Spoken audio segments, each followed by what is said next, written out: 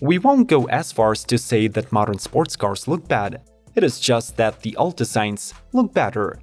To support this claim, we come to you with an exciting lineup of the newest retro-style high-performance automobiles and fresh restoration projects that bring back to life iconic body shells.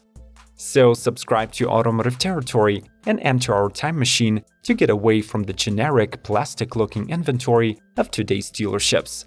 Enjoy the ride! Caterham Seven 170. The smallest sports car from Caterham has the same vintage vibe as the rest of the brand's range, but weighs less than 970 pounds. The model comes either as a factory-built car or as a complete kit that packs a few 170 exclusive features. These include 14-inch silver or black Juno alloy wheels wrapped in Avon ZT7 tires, LED taillights, and new striped graphics. The standard engine is a 660cc turbo from Suzuki that makes 84 horses and 86 pound-feet. The mill is matched to a 5-speed manual gearbox, propelling the car to 60 in 6.9 seconds and topping off at 105 mph. Customers can choose between two versions of the model, the road-focused 170S and the track-only 170R. The former gets a full windscreen, black leather seats, and a Momo steering wheel. The R modification replaces the standard road suspension with a sport-tuned one, gets a limited slip diff, and features a carbon fiber dash and race seats. Volvo P1800 Cyan. The Swedish Cyan Racing team revives the legendary Volvo P1800, a 1960s sport coupe that could rival the Jaguar's E-Type aesthetics. Firstly, Volvo's former motorsport partner addressed the weakest point of the original P1800, and that is reworked its 2.0-liter four-cylinder.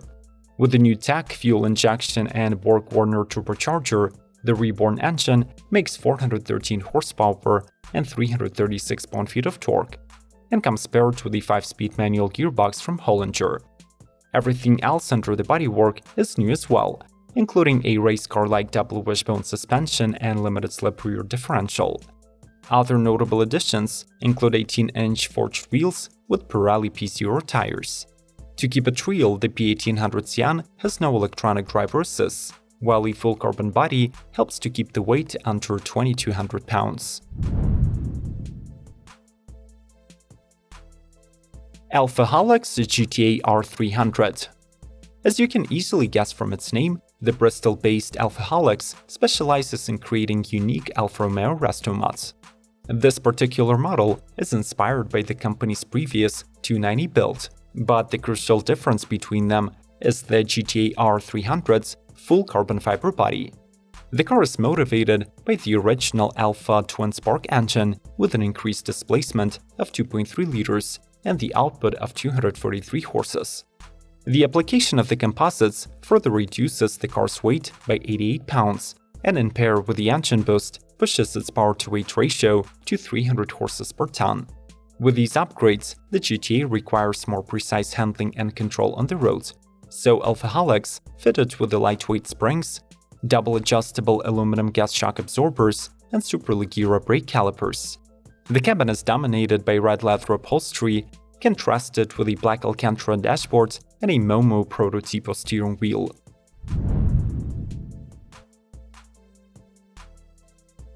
Gunther Works 993 Speedster.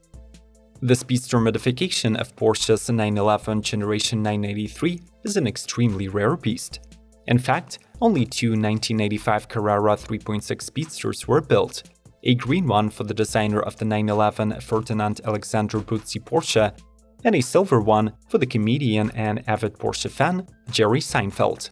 In 2021, the Californian workshop Gunther Works attempts to broaden the model's inventory by releasing 25 Speedster units that will accompany their own carbon fiber coupes.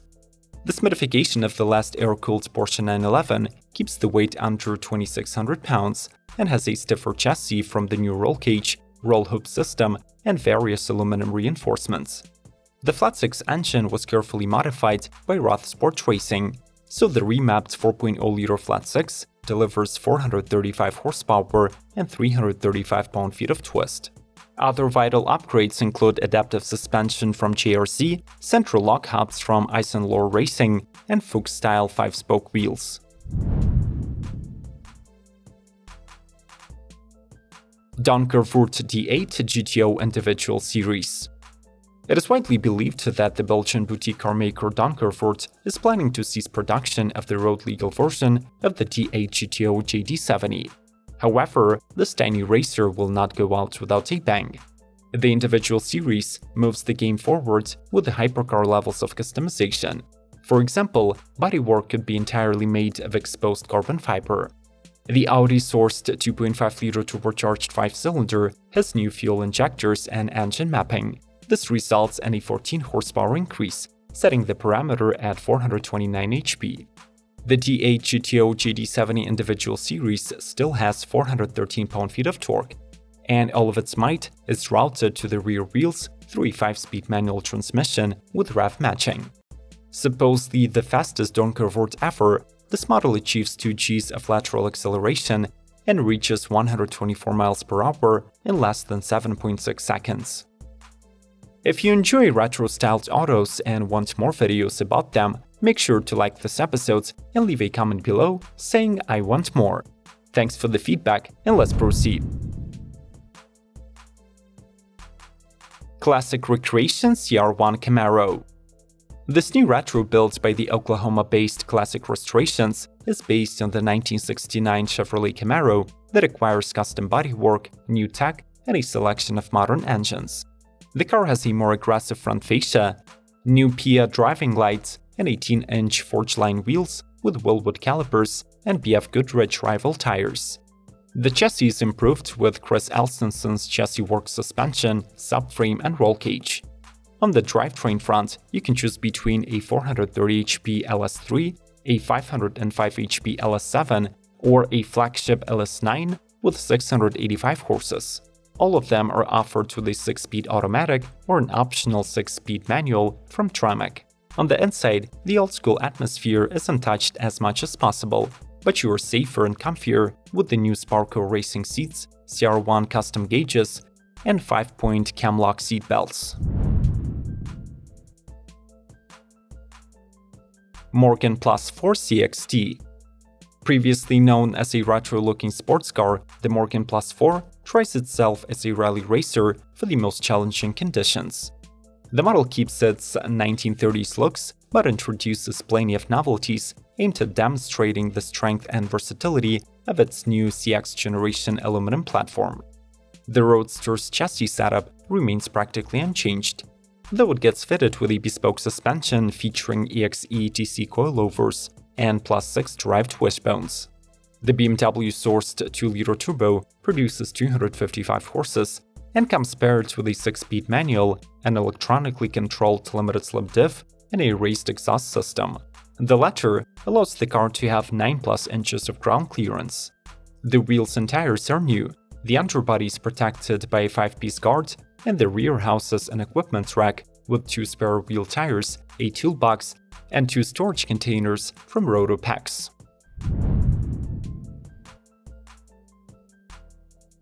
Smid Aletha. Remember the Z8 Roadster that BMW built in the early 2000s? In 2021, a new startup, Smid Vehicle Engineering, is reimagining the iconic model as a true 2-door coupe named Aletha. The build has a new carbon fiber bodywork and most likely uses underpinnings from the first Z4. Exterior-wise, however, it is definitely a Z8. The model gets a reshaped kidney grille, shaved bumpers, a new hood scoop, and forged monoblock wheels. The latter are fitted with AP racing brakes and are wrapped in Michelin Pilot Sport 4S tires. For power, the Aletha acquires a 4.4-liter naturally aspirated V8, once used by the M3.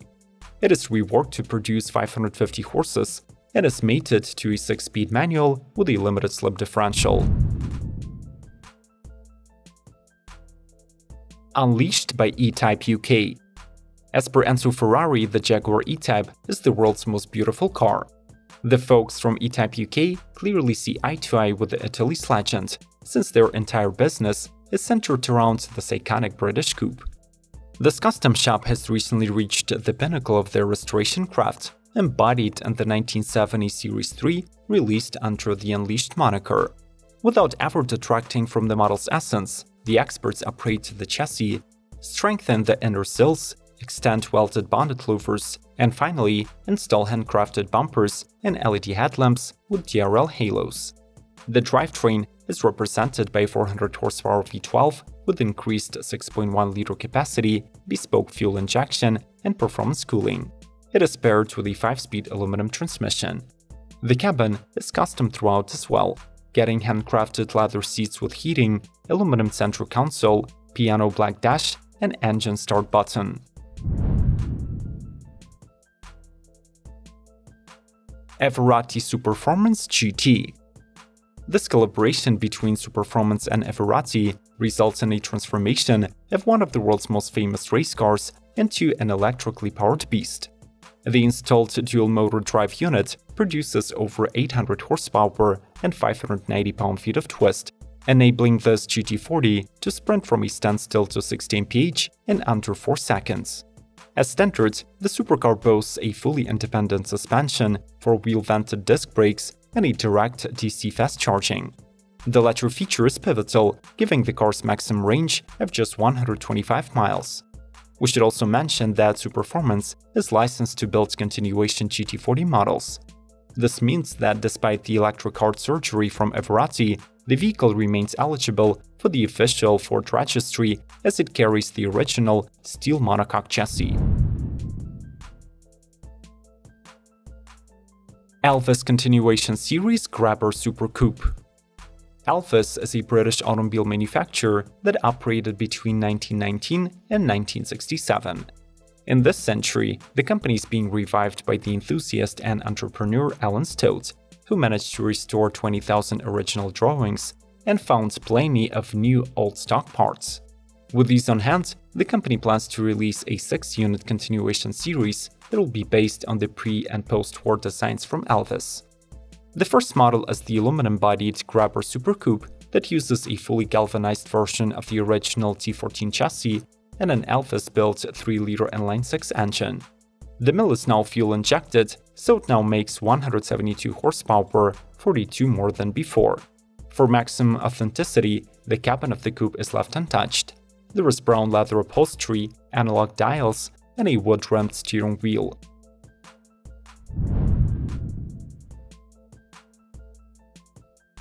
Mitsuoka Rockstar. The Japanese automobile manufacturer Mitsuoka has a certain affinity for classic American and British cars, so the company's roster is full of vehicles that were designed to follow styling cues of the most prominent icons of the times long gone. In case of the Rockstar, it combines the chassis of the 4th-generation Mazda Miata with the exterior of the 1960s Corvette. Its pointy front looks almost exactly like the C2, but gets tiny round headlights instead of the hidden units. There are also 4 round taillights, arched fenders, and muscle car-style wheels with BF Goodrich rubber. For the Rockstar, the company offers 30 unique colors, each named after an American city. Mechanically, not much has changed, so the 1.5-liter Skyactiv engine from the MX-5 continues to produce 132 horses. Same is true for the interior that greets you with the Mazda infotainment, a new leather trim, and a few added badges.